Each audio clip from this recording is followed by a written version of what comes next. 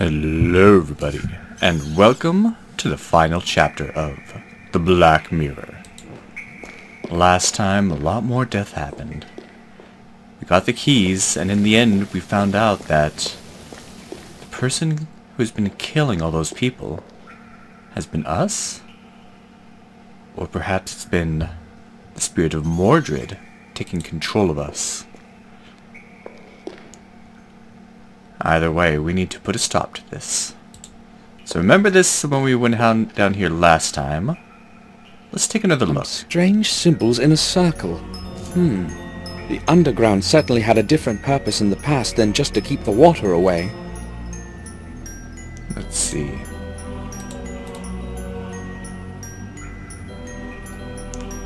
Well, what should we do here?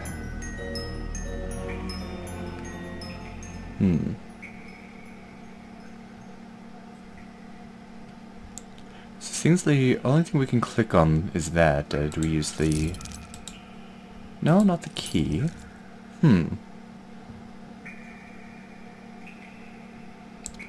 Actually, what do I do? Oh, here we go, the ring.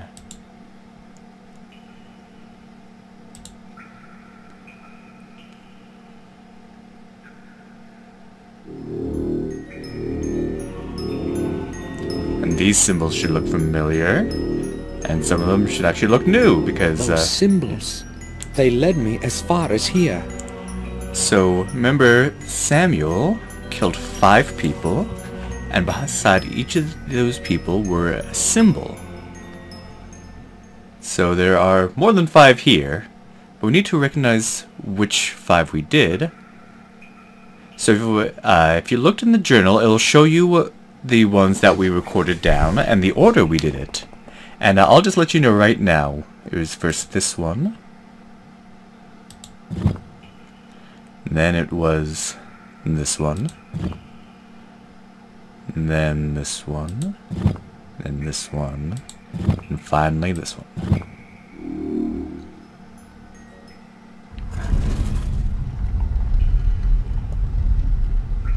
These must be the catacombs that Marcus's chronicle mentions.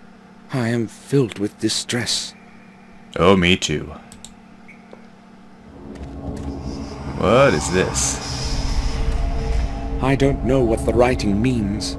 Maybe it warns against entering. Probably says something like, abandon all hope by ye who enter here, something like that. I don't know, we don't actually ever find out.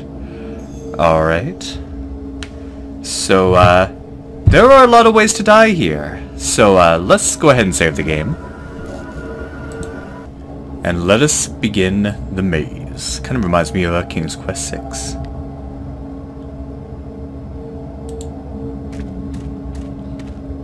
Start left. Take a look around. Nothing much to see here. How about this way? Yeah, this definitely reminds me of the catacombs in King's Quest VI. I have no idea whom it belonged to.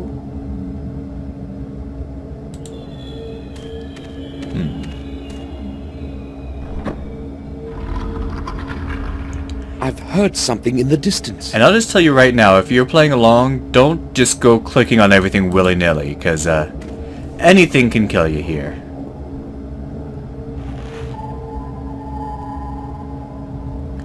Alright, if we go this way...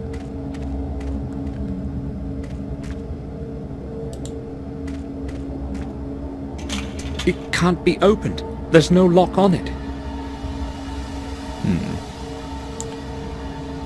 Interesting. So there's no lock on it, but there's an opening there where a lock should be. That's kind of the hint there. So let's go back down.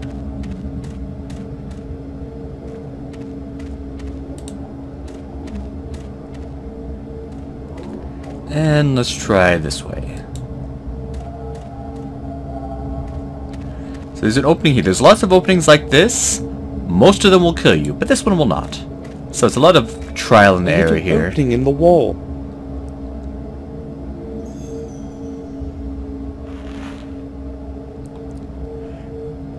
And yeah, it's something I've said before, and they do this in, like, you know, Sierra games, where you actually have to die in order to know what you actually need to do, which I don't think is a good mechanic in games. But oh well, this is still a good game. I won't argue that, but oh well. Anyway, so we've got a talisman. It fits the hand perfectly. So that's a very interesting shape. Let's go back up this way. And there are also bottomless pits that you can just walk into if you walk the wrong way, so be careful of that.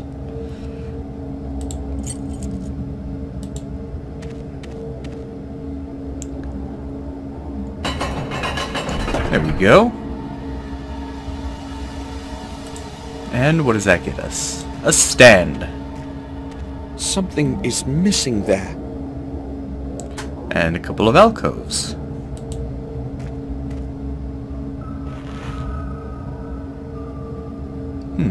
What is that? It's a map. That must be the map of the labyrinth. So I believe we're right here. And it just doesn't show us much, just shows us that there's stairs to the right, and that's about it. I don't know, maybe Samuel will mark it along the way.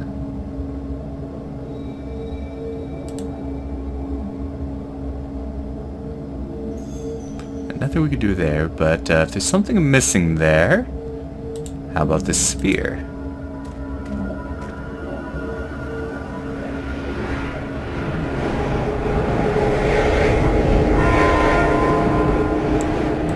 And when we do that, we see... What do we see?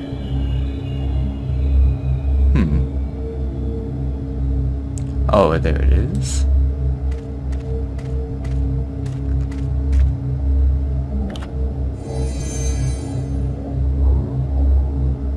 So we can click that to turn that thing on or off. I'll leave that off for now.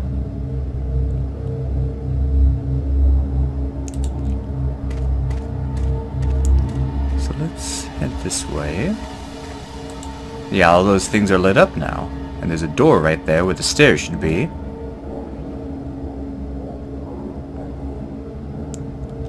And there's a hole right there. Let me save one more time and see what happens if I put my hand in there.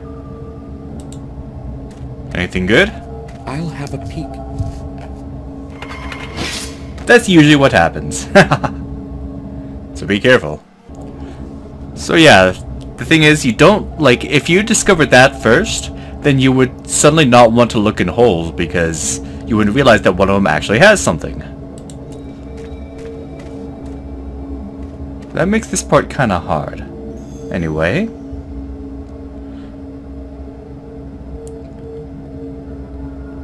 Let's take a look around here. What is this? We have a sword. The heck happened down here anyway? Was there a battle?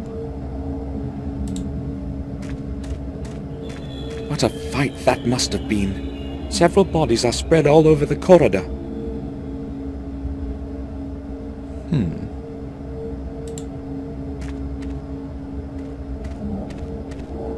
This looks to be more or less a dead end here. The roots of the trees have even found their way down here. Let's see, does our map say anything different since... No, we haven't marked anything down. Let me go back up. So I think I missed... Oh yeah, here we go. Just paying so much attention to the whole I forgot this. Big candle.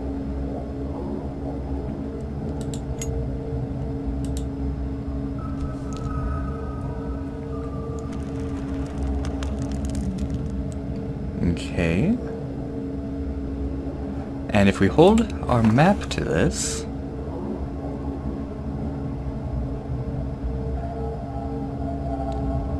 It shows us 4 glowing squares.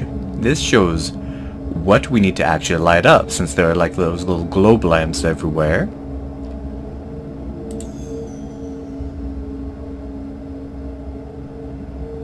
So, let's begin.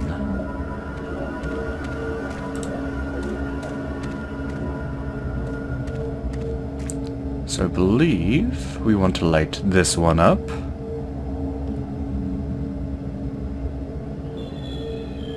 Oh, actually, wait a minute. I was wrong. Back up.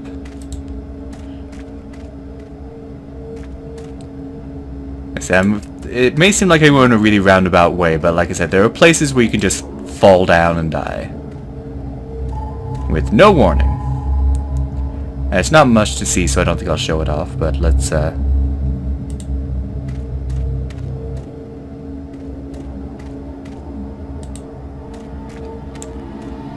So we want to press this button here.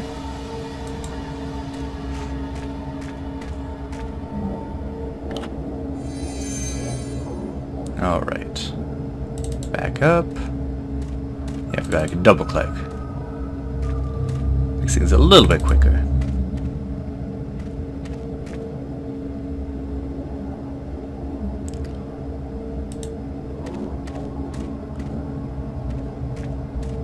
Yeah, see, if you approach this from the south, you fall and die. So let's see here. We need to light this button here, but how? So here's the weird thing that you need to do. I don't know how to figure this out. Let's throw the helmet down here.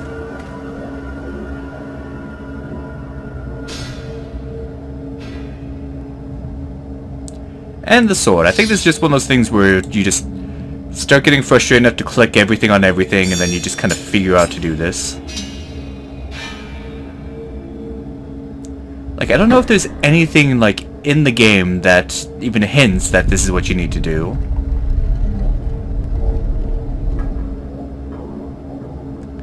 But, yeah.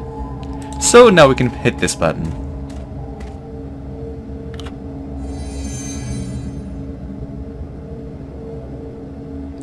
And finally, we go back this way.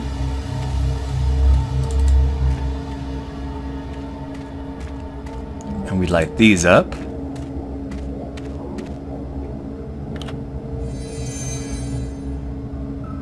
And that should be it.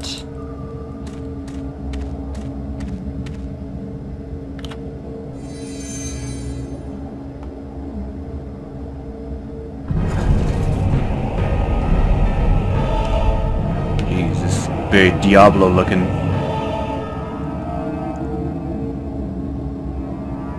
Can't look at it or make any comment, we might as well just enter.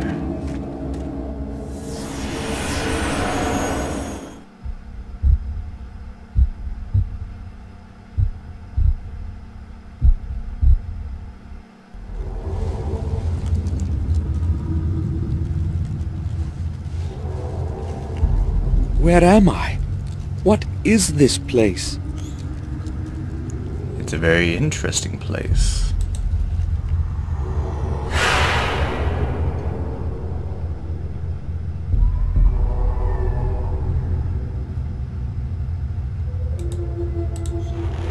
Well, we got ourselves a dagger. If you know anything about altars and daggers, you probably know what's coming next. Vorpal, an ancient ritual dagger. The blade is covered with dried blood. Yeah, so that gives us a hint as to what we'll need to do.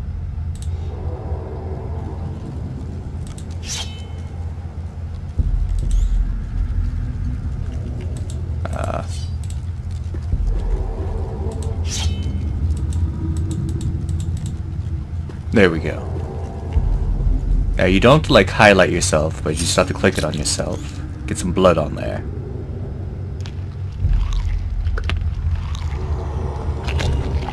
I always love these kinds of things where like if you put like some kind of liquid in a container, then it spreads out in a cool little symbol.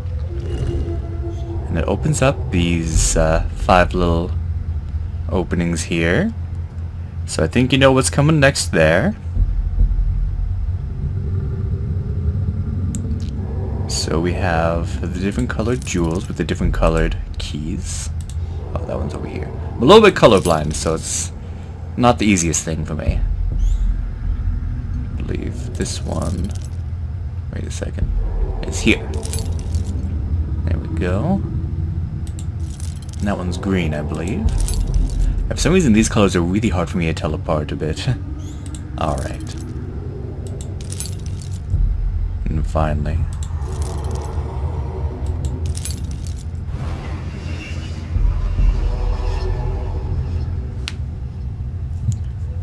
So we're almost done here. Before I finish this up, is there anything to look at? No, Samuel doesn't have anything to say about this. It's just with that huge throne there. How big was Mordred? Well, this is it. Once we read this, it's done. Zodocare pusadire, im coraxo zodere, matorebe, matoribi, vax da sobra ve, maliore vax da sobra, malior im ibute, amena vi busatire, amena vax zodocare.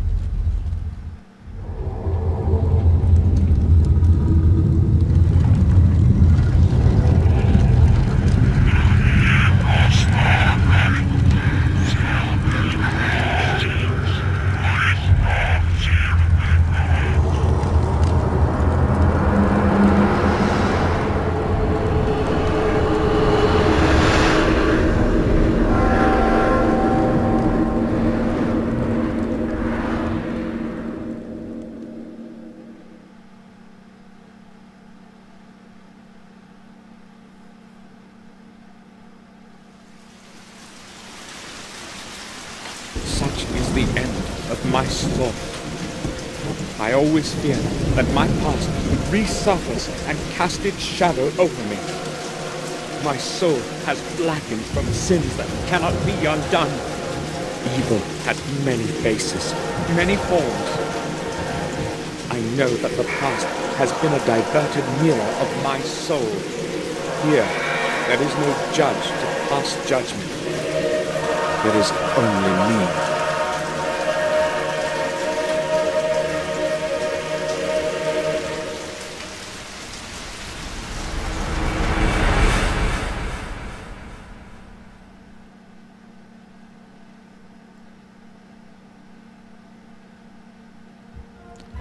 And that is the end of the Black Mirror. The first game, that is. So yeah, I do remember the first time I played this game, I was slightly disappointed, but that's just because I hadn't played it 2 and 3 yet. Now that I have and I played this game again, this is a very good beginning. I do like this game now. It's not that I hated the game, it was a little bit disappointing, but at the same time it had a very good grim atmosphere and was creepy, had a nice little mystery to it to where you find out you're the killer. So we did seal Mordred away. I think it was disappointing because I wish it would have shown more, explained more with the whole Gordon curse, with the mystery of the Black Mirror, with what the heck we even did at the end there. It looks like we may have sealed him away. But either way, this is a good beginning. I do like it, and the Black Mirror 2 definitely has great improvements upon this game in almost every aspect, except the inventory system, but we'll get to that. But these are good games. Like I said, there's 2 and 3, which it does fill one full trilogy, and then there's the 4th Black Mirror game, which I guess is either a reboot or a prequel to these games. I'm not 100% sure on that. I haven't played it yet, but at some point I'll play it on my own, and we'll see. I haven't heard great things about it, but I'll try to pass my own judgment on it when the time comes, and of course when the time comes I'll have to play that one too, because I gotta play the whole series. But I do like this game. Now there are a couple mysteries left unsolved. So Samuel was the one who killed those people, but if he wasn't at Black Mirror yet, how did he kill William, the first guy who died? Did he kill William, or was it just the spirit of Mordred powering up and doing it? Or was Samuel there all along? There was one line, I kind of mentioned it before, that it sort of solved a mystery, where Samuel's saying, I got here before the mail could even arrive or before I could even send out the mail to say I was coming. It almost gives me the hint that Samuel was already there. Like, Mordred had reached out to him. From way across, he got there and killed him, and then, when they sent out the letter to them, all of a sudden Samuel was already there, saying I came as quickly as I could. It's the only thing I could think. I don't know, that's never solved. And there's another, like, it's a smaller mystery, and it's even joked about in the next, it's either 2 or 3, I forget which one. But, you remember when we first arrived at Black Mirror, we were looking around, and there was that wood chipper that was covered in blood. We never found out where that blood came from. There was, at that point, there's no one else killed but William, and William died from falling from far above. No one else that was maimed. If it had been someone else that had been killed, then it would have counted as one of the sacrifices, maybe? I don't know, but it is kind of a mystery. I think it just added, they did that to add to the creepiness to it, which I did like. Oh, what else? I think that's about it for mysteries. Yeah, it was quite a mysterious game that didn't have quite all the clear answers that we could have hoped for. But there will be more explanations and more clarification in the next couple of games, so don't you worry. Anyway, let me know what you think. Leave a comment, leave a like if you liked it. Make sure to subscribe if you haven't already. Tell your friends, your neighbors, your dog about this channel, if they're into the old school gaming. And that's about all I have to say. So, yeah, coming up on my channel, just more, trying to complete some series that I've started. Almost done with Police Quest, almost done with Space Quest. And then, I also have to finish up the, King Edward series from the Elder Scrolls. That's a full 12 books in that. I've only gotten through 6, so I'm gonna see if I can finish that first, and then, we'll go from there. So again, thank you all for watching, and have a good day.